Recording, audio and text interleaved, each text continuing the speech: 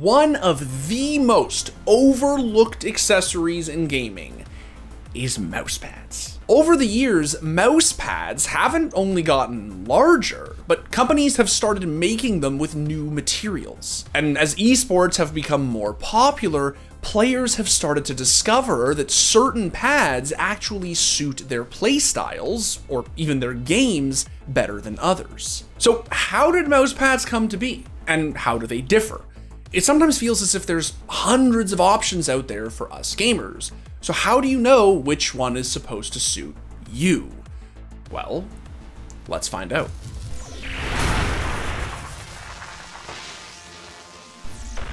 So back in 1968, there was an engineer by the name of Douglas Engelbart who held a conference in San Francisco that is now referred to as the mother of all demos. Initially, everyone expected to listen to my boy Douglas talk about the research that he conducted at his Augmentation Research Center at Stanford. But instead of just talking about it, he surprised everyone by actually showing them a demo.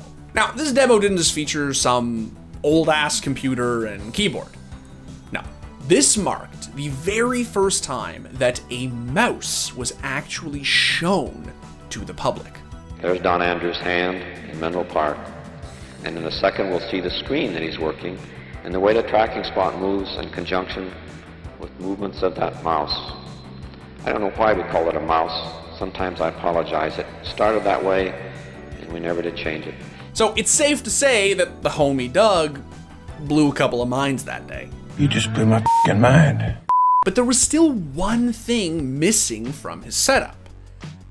Douglas needed a mousepad. Now, luckily for him, Herman Miller designer Jack Kelly designed the first mousepad just 1 year later in 1969, and from then on, everyone started using them. Over the course of the 1970s, ball mice dominated the market, so anyone who had a computer and a mouse usually opted to use a soft mousepad alongside it. But as the 80s rolled around, optical mice became increasingly popular. And because of their use of image sensors to track motion, mousepads weren't exactly required. The only problem with optical mice is that they can't be used on reflective or transparent surfaces like glass.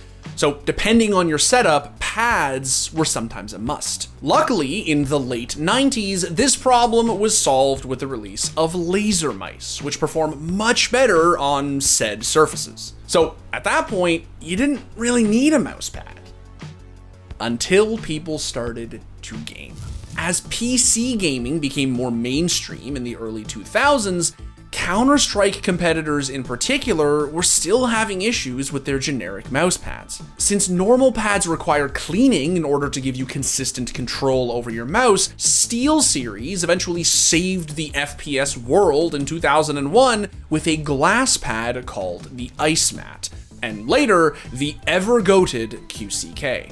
But a new generation of mice demanded a new kind of mousepad. We tested 751 surfaces to create QCK, a combination of microwoven cloth and natural rubber that gives you flawless mouse control and all-day comfort.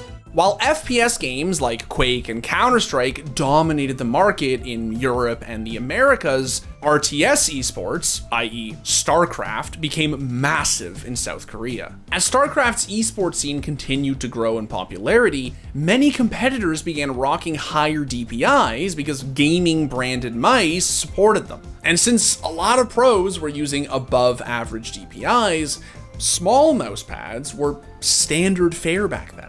But as TAC FPSs like Counter-Strike grew more and more, larger pads became more popular. Due to the slow and methodical nature of Counter-Strike, many competitors gravitated towards lower sensitivities. And since you're physically required to move your mouse long distances on low sensitivity, it made sense that competitors wanted bigger pads. Rather than just using small wrist movements to control their cursors, many players began placing their entire elbows on their desks in order to better control their movements.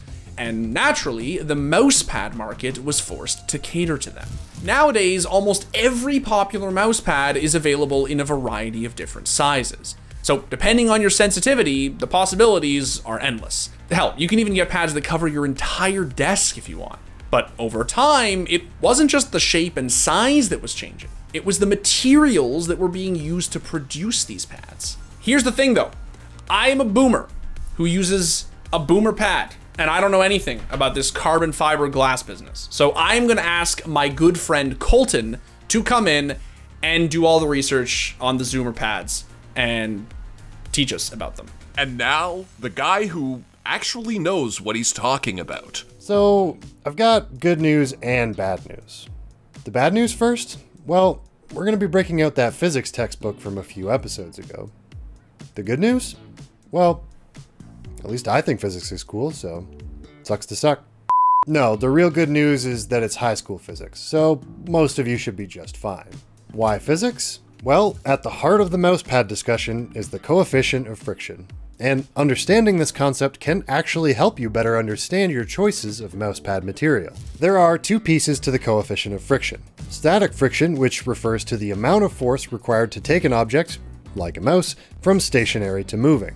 That force is always higher than the second half, kinetic friction, which is the amount of resistance between your mousepad and mouse while it's already in motion. As you already know, different surfaces are going to give you different friction values, which make it easier or harder to move your mouse around. But that begs the obvious question. Wouldn't you just want to make this number as low as possible? Well, as the kids on the Magic School Bus discovered, we do need at least some friction to make controlled motion. How much, though, is mostly up to you. Whether it's microfiber or leather with all manner of different core materials, all the way up to solid mouse pads made out of glass or even wood, you can get as custom as you, or your wallet, are willing to get. Am I simplifying the science a fair bit here? Yes. But if you're curious about actually measuring the static friction of your mousepad, then you're gonna need a little trigonometry, and I'm not trying to scare anyone away with that shit. And the sine of theta over cosine theta equals tangent theta. Therefore, the coefficient of static friction between the book and the incline is equal to the tangent of the incline angle right before the book starts to slide. And the mousepad is actually only half of the equation, but I'm gonna let Dimitri deal with mouse skates. And at the end of the day, how easy your mousepad is to move across isn't even the only factor you want to worry about. You are eventually going to have to clean the thing, and the softer, more porous pads will prove much more challenging in that regard. So you, yes, you, sitting at your desk right now with a crumbly snack in your hand, stop eating at your desk like some kind of wild animal. Please. And that was the guy who actually knows what he's talking about. Because you can buy mice that weigh virtually nothing, or ones with, modular weight additions, you can find one that feels exactly the way you want it to. On top of that, the mouse skate market has gone absolutely nuclear over the past few years. For a long time, most mice typically shipped with Teflon mouse skates. But if you give any sort of shit about gaming peripherals, then there's a very good chance that you've at least heard of glass mouse skates. Aftermarket skates have become insanely popular, and they too can give you a much faster feel than traditional Teflon skates, at the expense of some control and stopping power. As you can see, I'm having a pretty rough time here. I mean, aim is seriously just all over the place, and it looks like my first time ever playing with a gaming mouse. When I say that there is absolutely zero stopping power or friction on these things, I really mean it. In fact, the only way that I'm able to control and stop the mouse is by using my hand contact with the mouse pad itself. So aiming scenarios where you need to flick and stop on a small target, they feel almost impossible because I'm so used to having that feedback and traction from the mouse pad and helping me stop on that target. Alright, so now that you know the history of mouse pads and have some rough idea of what all the different kinds do, it's time that we got to that pressing question. What kind do the pros use? Well, although there isn't one singular god pad that every top competitor is rocking, there are some very popular options out there that many of your favorite players do in fact swear by. If you are a CS stan, like myself, then you've definitely at least heard of the Logitech G640 and of course the Zowie GSR, which I use. Both of which are solid control pads that are great for slower paced games like tac shooters. but I wouldn't necessarily recommend them if you're into battle royales or arena shooters where you often rely on a lot of tracking. The glorious Fire Pad is also a good option, but it is slightly smaller. So if you play on low sends, then it might not be the best option for you. One last notable mention has to go to the SteelSeries QCK though, which we did mention earlier in the video. Although the first iteration of this thing came out nearly 20 years ago, it is still one of the most popular mouse pads used by pros across multiple esports. Lastly, I want to talk briefly about artisan pads. Although they have a pretty high price tag, these mouse pads are some of the highest quality products you will ever see. They don't wear out nearly as fast as other pads, so you won't have to clean them as often. And whether you're looking for a fast pad or a control pad, they have options for anyone. Niall actually did a review on his artisan Heian last month, so make sure to check that out if you haven't already. Mouse pads may seem kind of simple, but they're actually really sophisticated, and they've come a long way. From the original rubber pads used with ball mice to glass pads to these new artisan things, the possibilities are endless. Hell, even if you don't care about the feel of it and you just want an RGB wireless charging one, then you might even sacrifice performance just to fit a certain aesthetic. Do you want an anime-inspired mousepad? Certainly wouldn't be my first choice, but hey, do you, my dude? There are some pretty wild options out there if you don't especially care about the quality of the pad. And look, it can take a lot of time to stumble upon your personal favorite mousepad, but when you do, it is a great feeling, and it will actually make a way bigger difference than you think.